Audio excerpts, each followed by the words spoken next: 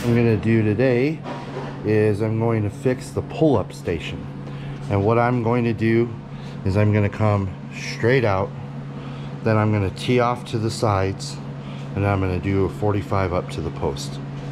That should help the stability of the pull-up station. Alright, so Mike had the idea to put a crossbar on here to center this post, because the problem is if that's not centered, this thing's going to be tipping all over the place. And one of the issues we're trying to fix is the instability. So we notched the corner out, drew a line and notched it out, and then Mike had this idea to put a crossbar here so that we could hold all this together, which I did not think of, and because Mike builds doors, he thought of that right out the gate. So gonna tack up the centerpiece and double check our measurements, and then figure out how much we want to trim the side pieces, which is going to be very, very little, and then they're going to fit like a glove. Then this thing's not going anywhere at all.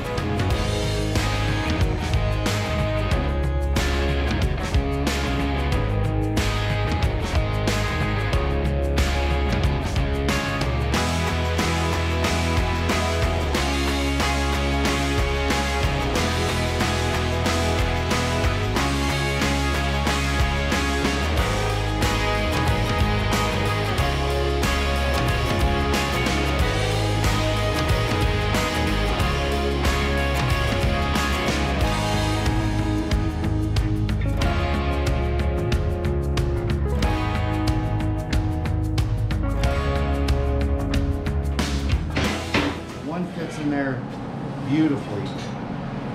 How far do we want to go? You know, do we want to go to the edge? Do we want to come up and then put a... We need a plate is 18 inches from top to bottom. So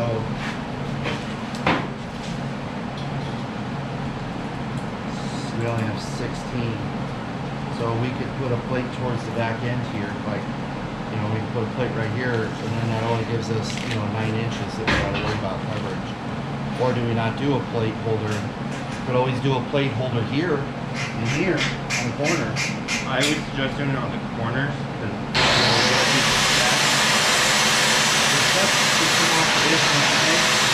Yeah, like kind of.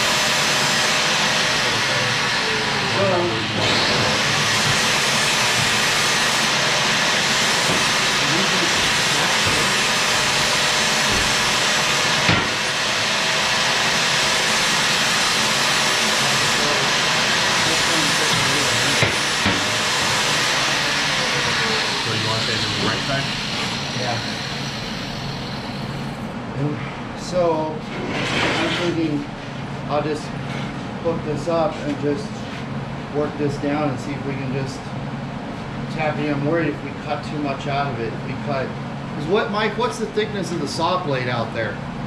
About 1/8 of an inch. Yeah, so it's not even gonna work that, right? It's worth just putting a grinder up against it and keeping it level and trying to. Yeah, because if you try to use that big blade out there, it's not going to be accurate. Okay.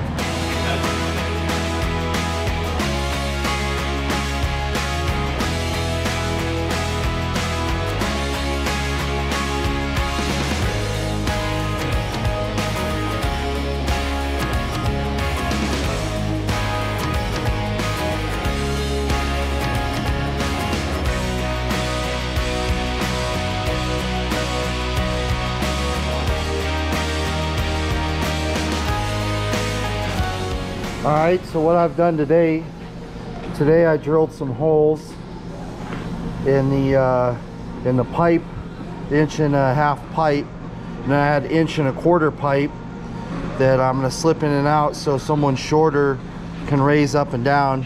As you can see, I've made my own holders because I can't seem to find my nuts and bolts. Can't find my nuts and bolts. That's kind of funny. Anyways,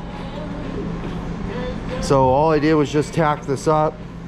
The last thing I'm going to do is weld it around and then weld the tops over here to the base.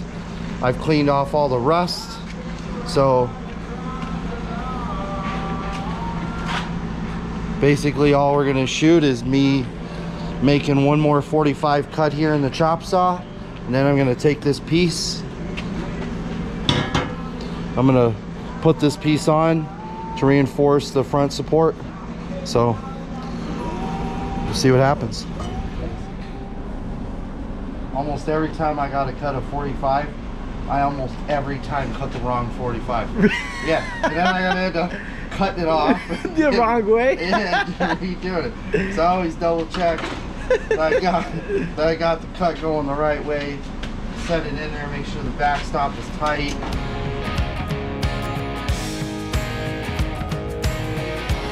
Now what we're gonna do is we're gonna go and de-sharpen these corners. Then we're gonna find out if this all lines up. Looks like that's gonna work out just fine. And then you can see right here, I shaved some of the paint off where I assumed on this post this was gonna go. I took some of the paint off so that we could get a weld. Now what I'm gonna do is grind these corners off. I already grinded these off so they're nice and smooth.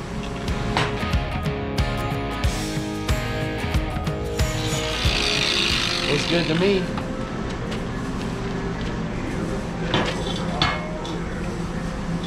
Get it lined up where I want it.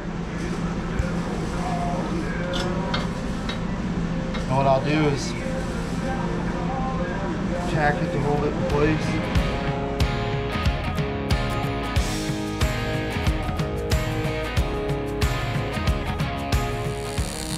You know what they say about welders? They fill large gaps.